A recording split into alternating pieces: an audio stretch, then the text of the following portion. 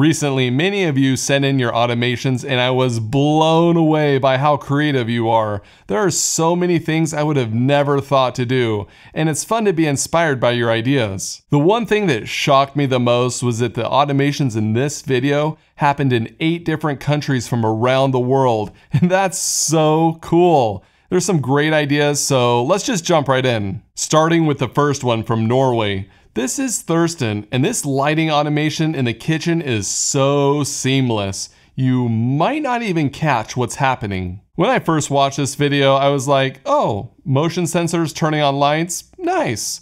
But then when I actually read what was happening, I was very impressed because there's way more that's going on. When someone walks into the kitchen, the lights turn on to 50% brightness using a hue motion sensor. Then this is the cool part. Under the kitchen counters are 4 multi-purpose sensors to detect vibration. If someone is cooking or using that part of the counter, the lights turn on brighter in that section or zone. Just like it does right there, it's amazing. Now you can see better while cooking or if the top drawer is open as well. The lights are from IKEA and are using this 30-watt driver. Everything is connected to SmartThings with some WebCoRE for the logic. I definitely underutilize vibration sensors, and I love how everything changes by just doing your day-to-day activities. I could easily see myself adding a vibration sensor under my desk to automatically turn on the lights when I start working.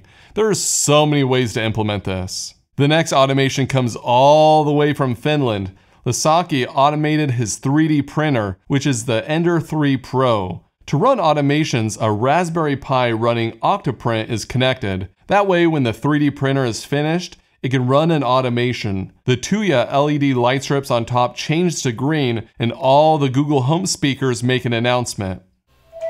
Incoming broadcast. It says, your 3D print is ready. This is really useful because these 3D printers can take hours before they're done printing, so you might want to start another print soon after. They're using Home Assistant to integrate with Octoprint and Assistant Relay, which is how they broadcast to the Google Home speakers for the announcement. Can we just appreciate how futuristic this is? You're having your smart assistants announce throughout your house that something has been 3D printed. This is something you would have seen in like Back to the Future 2. And I've been wanting a 3D printer for a long time, but this might finally push me over the edge to get one. And that Charmander looks pretty awesome. Next up is an automation from Andrew. It's a mix of old school with new technology. Each of his cassette tapes have an NFC tag in them, and when scanned on the phone, it starts playing that album on an Echo device. I think this is really creative. It's a great way to take a physical collection and repurpose it. And I'm sure it took a while to set up, but you can't put a price on that cool factor. Andrew is using Home Assistant that scans an NFC tag and plays music using Alexa Media Player. It was created as a blueprint, so it should be really easy to implement if you want to do this yourself. NFC tags are so useful and inexpensive, and seeing this automation makes me think of more ways I could hide NFC tags and trigger automations. Also, I have to mention how much good music Andrew has. Metallica, Queen, Led Zeppelin.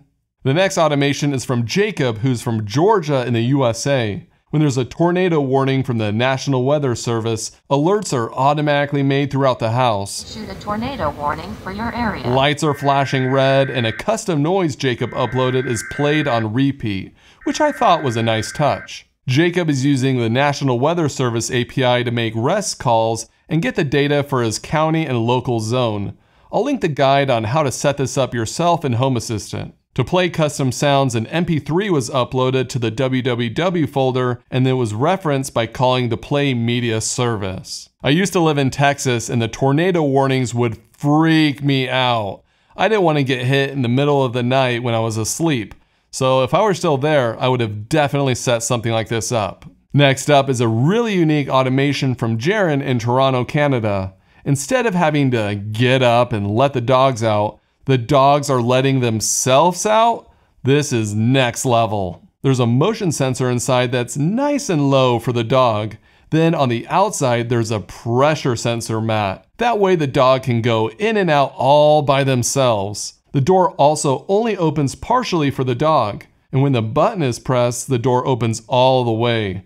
Or it can open using an Echo device. If you cannot add a doggy door, this is a creative way to let your dogs out. And I hope we continue to see more automated doors because I think they're so awesome.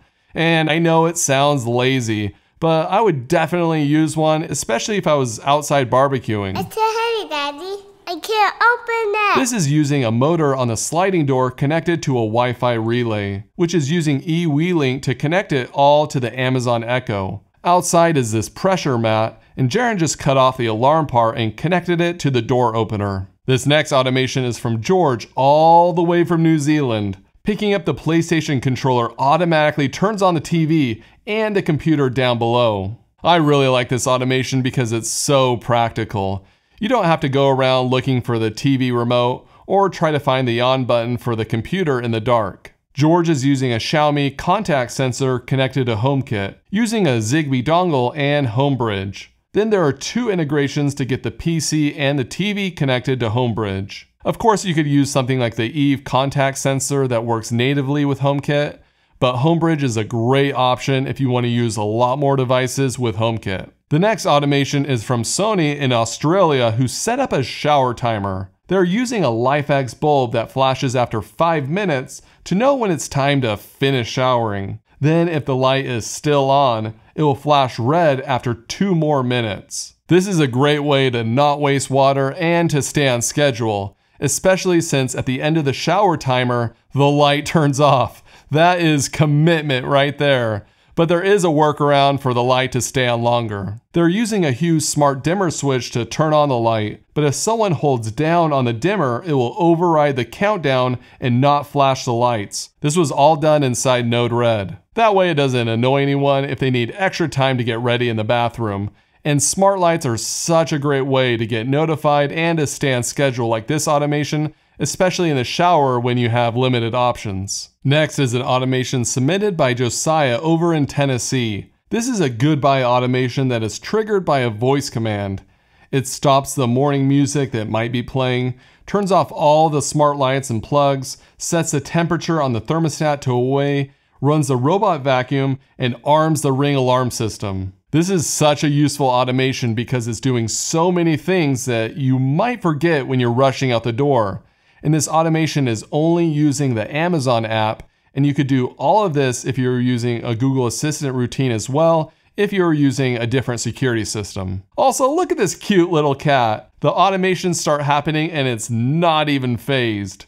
It must be highly cultured in home automation. The last automation is from Tim, who has a house over in Thailand with security automations. Using the geofence and SmartThings, the outside gate opens when they are pulling up to their house. Also, the light turns on for 5 minutes, and then the gate closes after it's been open for 3 minutes. Inside there are big Fabaro buttons and multi-purpose sensors on the door. If the door senses vibration late at night, or if the button is pressed twice in a row, all the lights flash red, the AOTech siren goes off, and alerts are sent to the phones. These lights are intense, and I would be out of there so fast. This is a great way to use smart home devices to protect your home.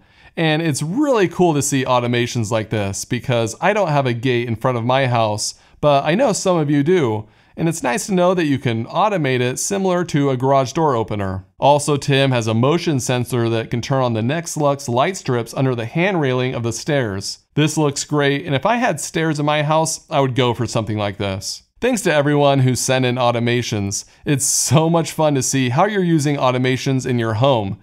And if you want to send in an automation for a future video, that would be great. The instructions are in the description, as well as links and more info for everything in this video. I look forward to seeing your automations. Alright, that's the end. Wait, Reed, there's actually another one that just came in. Oh, really? Yeah. Well, let's watch it then. Hello, Reed. My name is Praul Hubert. And I wanted to show you my automation today. This is something that works without internet. It's a flick button, and when you press it, it turns on my studio lights. Nice, which, yeah. I use for no particular reason. Anyway, just wanted to say I really like your show, and but not as much as Praul Hubert, and everyone should probably subscribe to him. What? Oh, that's weird. Why would you say that? I mean, yeah, everyone should just go subscribe to Praul Hubert. It's an amazing channel, and he's never gonna let you down. I mean, is that the end of the video? No, I think there's a little bit more. Let's see here. Thank you very much. It's Praul Hubert. No, that's not Yes. Paul. Yes. No, there was no hip thrust or mention of corporate greed. This isn't Praul Hubert. Okay, it's Praul Hubert. It's not.